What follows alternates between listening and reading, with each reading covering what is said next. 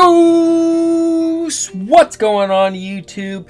Today we're actually going to be starting a video series. So this is going to be a multiple set of episodes that we're going to be starting on, and the main goal of this episode is going to be showing you guys how easy it is to make a bossing mule once you already have a main set up, and that will allow you to progress your main by farming extra money per week. My main goal here is going to be showing you guys the steps of how I'm doing it, the amount of time that it takes, and the amount of materials taken away from your main that it's going to require to make a bossing mule. And the importance of doing this is every bossing mule that you end up making, at the minimum, is going to be making you about 800 mil extra a week, assuming you can do full CRA, which is going to be the goal of this video. If you do want to take your bossing mule a little bit further, and we might do this depending on how much traction this series gets, if you guys like it, stuff like that, but you can also upgrade him to the point where you're able to do a catchy and CPAP after that, and it will upgrade it to 1 bill a week. And then even further, you can go to the point where you're able to do Lotus and Damien, and at that point you'll be getting a whopping 1.4 bill a week per character just by logging onto them for about 30 minutes, completing the bosses, calling it a day, and then back to your main. So let's start off with the reason of why I made a Dawn Warrior. When making a bossing mule, it is very, very important that you choose a very OP class at the time. That's because you want to make sure that this process is as quick as possible, so you don't have to take as much time training or put as many resources in just for completing bosses on a character that you won't ever touch more than just doing a few bosses a week. By the time that this class gets nerfed, usually you'll have made way more than what you put into it in profit, and not only that, the amount of resources that you can fund into this after the bills per week that you've made, you can make it a little bit stronger if it has any struggling doing the bosses. The other reason that I'm making a Dawn Warrior is because it requires a low amount of nodes to get the class going. This is very important because nodes are going to be the hardest resource to get for funding a bossing mule, especially if you want to get it to the point where it's able to do Lotus and Damien. So picking a class that only has one pair of nodes like Dawn Warrior is very important, opposed to other classes that require sometimes 2 or even 3 pairs of nodes. The last thing that makes a good bossing mule is how easy the class is to train. Dawn Warrior feels very nice and fluid, and you're able to clear maps very easily, and you're able to one-shot mobs way easier than other classes with less funding. That being said, you can spend way less time training this character, and you'll have a lot more time to train on your main. Now I'm going to take you through these steps that I personally use to create a bossing mule starting from scratch. This character, I used a Hyper Burnator, which is the day 8 reward from your daily log, the green button in the bottom right. So I got up to 150 very quickly, and after that, you can level pretty easily.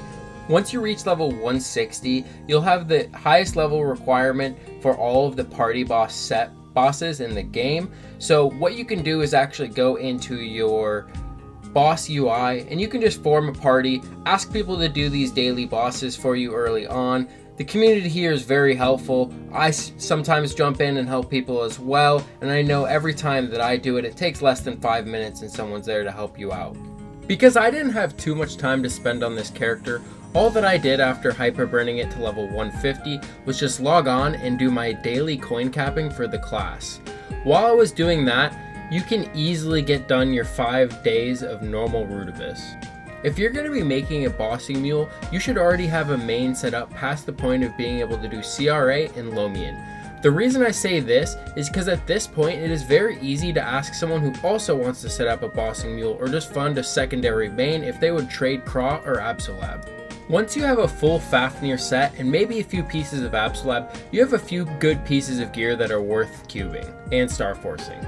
For my bossing mules, I personally only cube my CRA and my weapon, secondary, and emblem.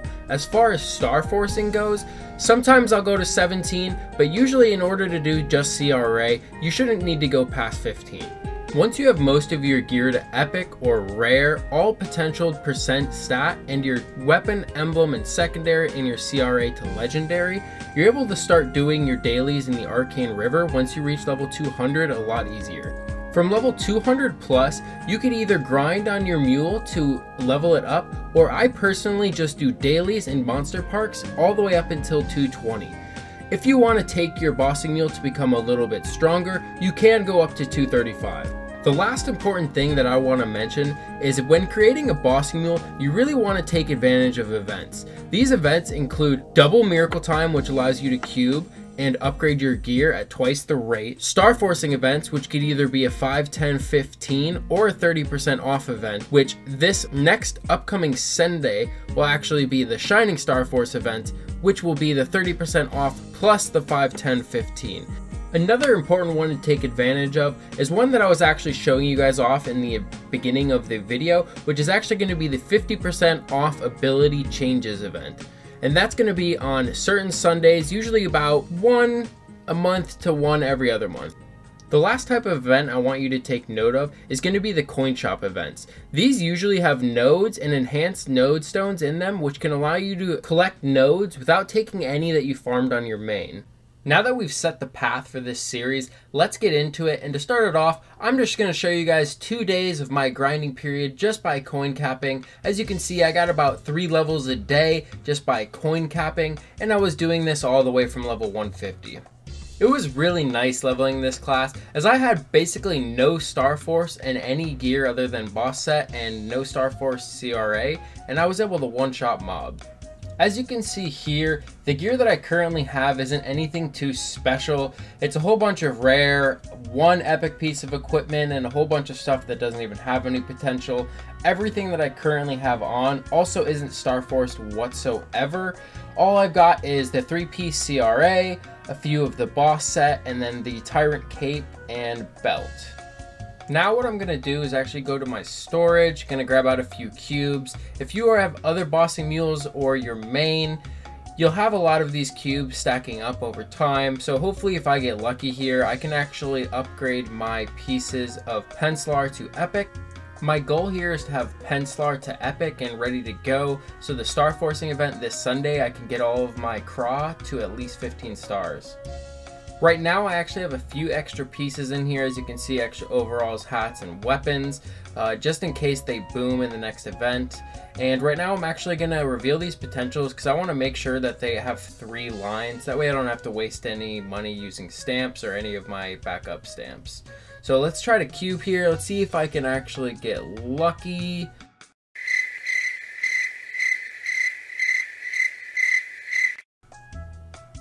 Sweet, finally.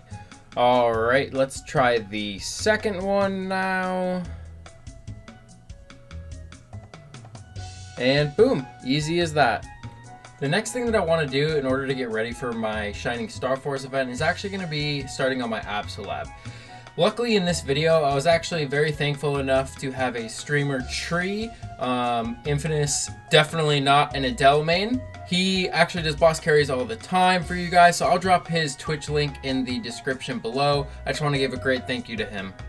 I have a few weeks of weekly crystals from the Scrapyard and Dark World Tree saved up. So if I don't get anything, I'll still be able to get my Absolab. So hopefully I can get a few crystals from that. But maybe if we're lucky enough, we can actually get some boxes on this trip. The one thing that I will mention about getting carried in this game is make sure to do at least what you can. For example, I kept throwing on True Sight because I'm a Dawn Warrior and Binding when he asked. Alrighty, now for the good part, let's see if we can actually get anything here. And not a Ciabatta. At least we got those crystals though, because as I said, I do have those weekly saved up, so I will be able to make a few Absolab pieces out of that. So I was actually able to get 4 Lotus cores from that run, so that will be at least 2 set of Abso that I'll be able to Star Force for this upcoming event.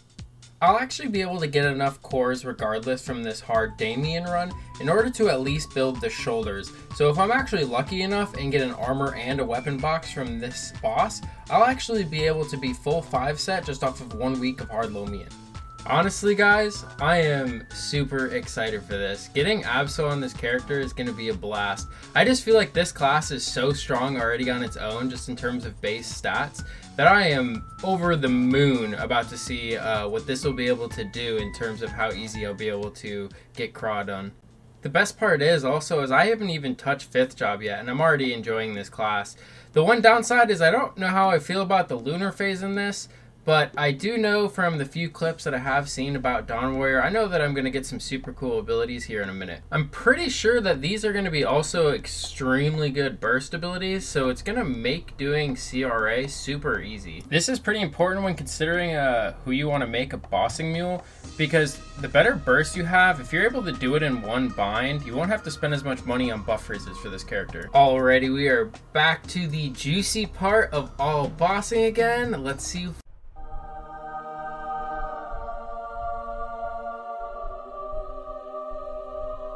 There's actually no way I just got a weapon box from Hard Damien. That is super exciting, and it's going to make leveling on this character so much easier now. I'm actually really happy with that, and I get to try it just out in time for me to finish my level 200 grind. So here are my last few levels at Fez 2.